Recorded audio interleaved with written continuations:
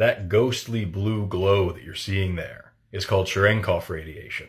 And it's basically a sonic boom, but for traveling faster than light rather than traveling faster than sound. Now, how does that make any sense? Nothing can move faster than the speed of light, right? Nothing can move faster than the speed of light in a vacuum. But when light's traveling through a medium, like the water in that tank, it slows down quite a bit. And in a big nuclear reactor like that, you can absolutely have particles that travel through that medium faster than the light can. And when that happens, it produces that eerie blue light that we call Cherenkov radiation. And it is freaky as hell to think about, man. So I'm sitting here studying, and I grab a bag of chocolate pretzels to snack on while doing so, and they're all just nasty and gray and weird looking. This is called fat bloom. It happens because they make these chocolates with a bunch of cocoa butter, and then when they're shipping them, they don't store them properly, and they get really hot and cold all over and over and over again, and the cocoa butter will like leak out of the chocolate and solidify on the surface, and that's where you get this slimy look. You can also do the same thing with sugar. If moisture gets around the chocolate, some of the sugar can leak out and form like a crystally structure on the top, and that's where you get that kind of dusty, ashy appearance. None of this is harmful. It's still totally edible, and it's not going to hurt you in any way. But holy crap, does it look unappetizing. And even though I know intellectually that I can eat this and be just fine, I just can't bring myself to do it. Ugh. Don't eat more. Where is more shit coming from? There's more poop. Hey there, I'm a biologist. 2 things, or 3 things actually. First of all, the hormones that cause contractions so that your uterus can shed its inner lining and your body can flush out those old eggs and start cooking up some new ones.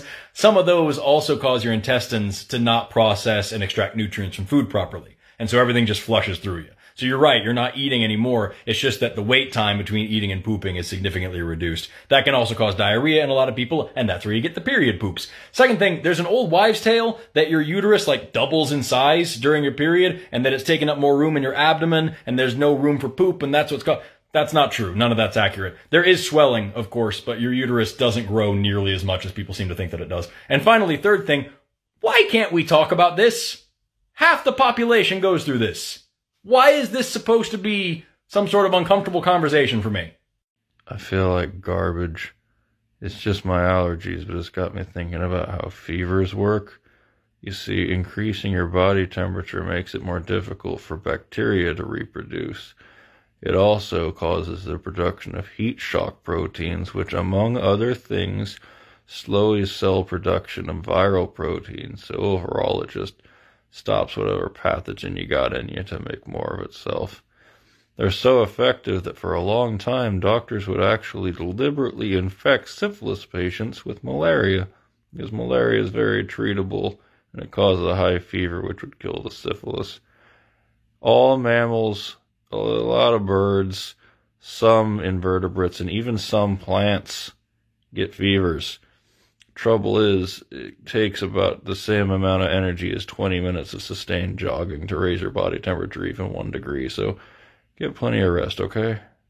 This is a great question, because what you're doing here is you're looking at the monotremes, the egg-laying mammals, the platypus, the echidna, and you're comparing them to all the rest of the mammals in the whole world that all give live birth, and you're assuming that that makes them the weird ones.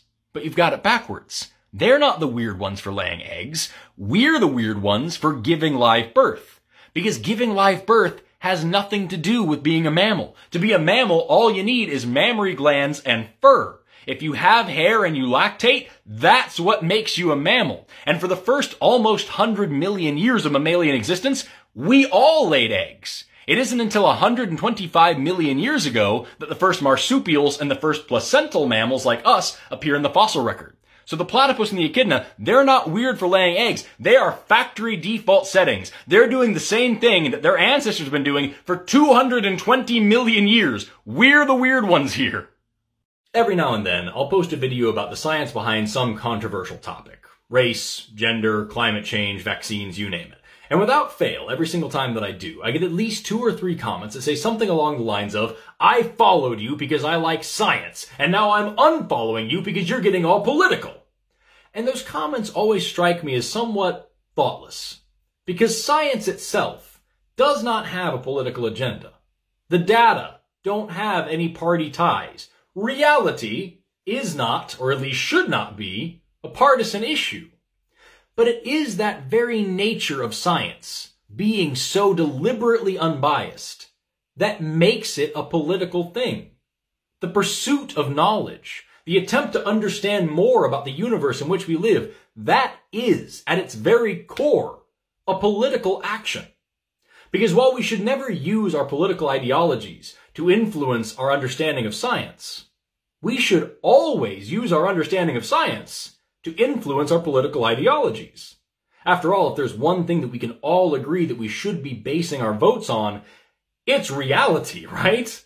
So when we tell you that the evidence is very clear that human-caused climate change is real and that it's causing devastating effects for people around the globe at this very moment, when we tell you that sex and gender and sexual orientation are three completely different things, not one of which is a binary, when we tell you that race is a social construct that has no real bearing in biology, when we tell you that vaccines are safe and effective and that they are saving lives, not one of those things is a political statement.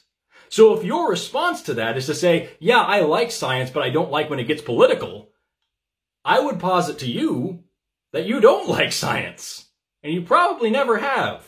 You just like stories. I love sushi. And one of my favorite things about sushi is the seaweed. Not because of the way that it looks or the way that it tastes. I like those things. They're fine. But because it's so much fun to think about. You see, seaweed isn't a weed. In fact, it's not actually a plant at all. It's a multicellular protist. It's algae. And that means that it is plant-like in a lot of ways, but it's also not plant-like in a lot of ways. Like how it does have chloroplasts and it lives through photosynthesis, but it doesn't have roots or leaves. It has holdfasts to secure it to the bottom of the ocean. And then the things that look like leaves are called blades, and they absorb nutrients from the water in the same way that roots kind of would in plants on the land. What? Protists are in a kingdom all of their own because they're just so strange. And while there are plant-like protists and animal-like protists and fungus-like protists, they're all just beautifully weird and difficult to define and sometimes delicious.